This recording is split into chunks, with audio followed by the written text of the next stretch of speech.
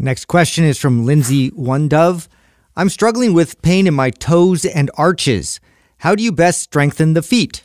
Okay, so there are specific foot exercises that you can do. In fact, we have a lot of them in our MAPS Prime Pro. We have short foot and piano toes to be specific. Yeah, those are two easy ones, right? So short foot is flexing your arch. No, not easy at all. Easy ones to call it, right. Yeah. So short foot's one where you strengthen your arch. Piano toes is literally articulating your toes like you're playing the piano. But like strengthening anything, it's a slow process. Okay, so what you don't want to do, just like working out the rest of your body, you don't want to jump in and do tons and tons of exercises right out the gates. You want to start very, very slow and be patient with yourself. For example, piano toes, for some people, is so frustrating at first that they literally have no connection to their toes. So you tell them to do piano toes, and all the toes move at the same time. 3 of them at the same time, 2 of them. Yeah, they can't like individually articulate them. It gets frustrating. And so, yeah, definitely take your time with it.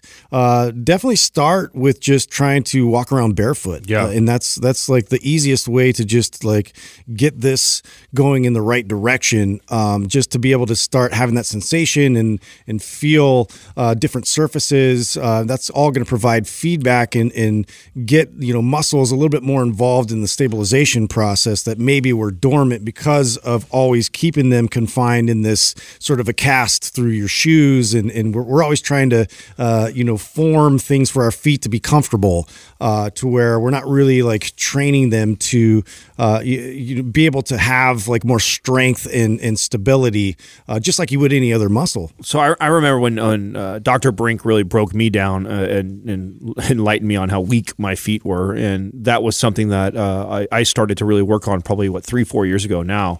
And feel like I've come a long way. But I do remember what that looked like when I first started. And so I first would start with trying to become or be barefoot more often, right? I was never barefoot really, and I always trained in shoes.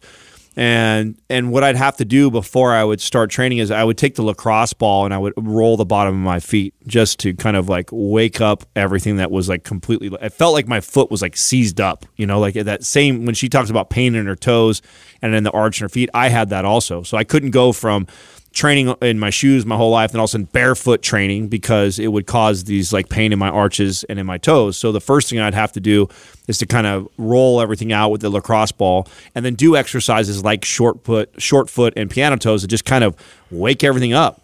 And then after I did that, then I would try and, intermittently train barefoot, which was like once, maybe twice a week, and then got to the point where I'd start doing these walks. And if you've been listening to podcasts for, which I think Lindsay has, so she might remember this. I used to like story this on when I was talking a lot about this 3-4 years ago. Where I started to walk my dogs. One of the 2 walks I walked them every day, I would walk them barefoot. So that was, for me, that's only like a 10-minute little walk that I would do. And so I just started incorporating more times where I was outside in dirt on ground barefoot, and then also doing the little short foot and piano and then the lacrosse ball.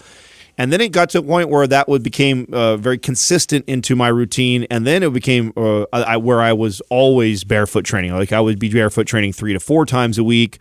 And then starting to do exercises like tippy toe squats, things that would start to really challenge and strengthen my feet. But that first you got to address the connection, the lack of mobility, and just getting used to doing that. Walking on sand is phenomenal. So if you're somewhere where you can get to a beach or a park, walking around on that is really good to help strengthen the feet.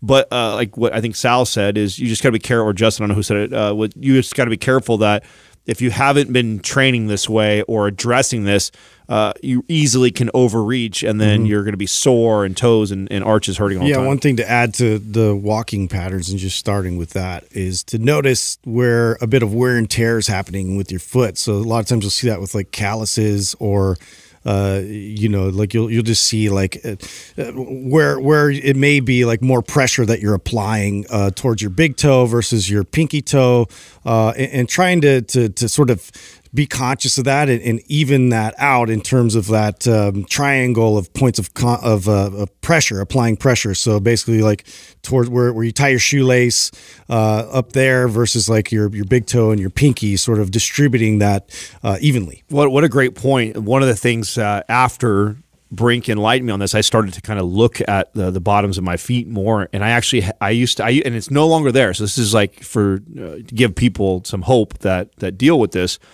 I had on my left foot, I had them on both feet, but I had it more on my left foot. I had a massive callus that had been there my whole life. On the outside of my, on the inside of my big toe of my left foot, because that was always you were pressing it there. Yeah, I was pressing it, so pronating, right? So my heels were collapsing inward, and I was always putting a lot of, and it just had this callus. I've had it my whole life, and just thought that's how I was. Yeah. It wasn't until I addressed all this, and then I become very aware that my feet were collapsing inward, and so I always try to put emphasis on rotating out. And it started with just the awareness of it, like. And for me, I know we're talking to a girl here, so this doesn't really apply, but just bear with me. You know, every time I would go pee at my house, I'd be barefoot, and I would rock on the outside of my feet, because I would be standing still for a few seconds and just getting that understanding what's going on and paying attention to that. And I do that at least 3 to 5 times in a day, and it's just becoming more conscious of how you walk and how you distribute your weight on your feet.